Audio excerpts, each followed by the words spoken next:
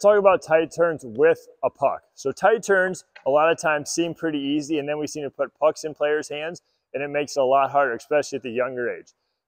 The main reason that they get harder with a puck is because we don't get the puck in front of us and we don't guide ourselves. So what I mean by that is a lot of times, say I'm coming this way, we have the puck here, I'm trying to go this way, and it rolls off my stick. My body is going one way and the puck's going the other way. We want to make sure that we get our hands off our body, we cup that puck, and we lead with it. So as I come around here, I want to come around, lead with this puck, cross over.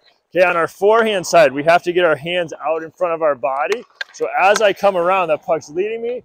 From a lefty, I'm here. I pull back my right elbow, and then I'm able to cross over. Around, again, my weight stays the same as it did if I didn't have a puck. But if you notice right here especially, when we come around there, we're ready to make a pass. We're ready to shoot. We're ready to make a play. If we come around with our hands crossed over like this, we're not able to make a play coming out of that turn. So if I'm here, I don't want to cross my hands and do this. I don't have any pressure on my stick. So I want to make sure I pull my right elbow back. With me being a lefty, it helps bring my body around, and then I'm in a good position to make a play coming out of that tight